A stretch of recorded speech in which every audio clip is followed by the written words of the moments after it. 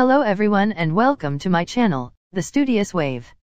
This is the special 2-minute episode discussing about an interesting question, and it is: why was WhatsApp invented? We all know about WhatsApp. We use it in our day-to-day life.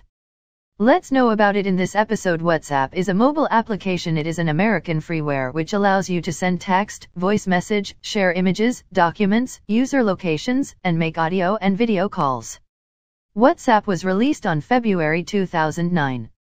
It was founded by Jan Koum and Brian Acton, who were former employees of Yahoo. Both these founders were Ukrainian businessmen. Mark Zuckerberg's Facebook acquired WhatsApp back in 2014. By August 2014, WhatsApp became a globally used application with over 600 million users. Do you know what is the real story behind the invention of WhatsApp? Let us see. Brian Acton and Jan Koum founded WhatsApp in 2009 after they left their job at Yahoo.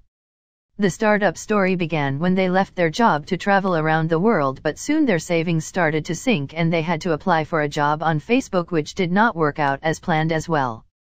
They were quite disappointed, but this failure led them to start a new life journey, WhatsApp. Koum named it WhatsApp because it sounded more like What's Up, which aligned with the idea of statuses. This was all for the episode. Thanks for watching the video. Please like, share and subscribe to my channel for more such videos. Press the bell button to get the latest notifications.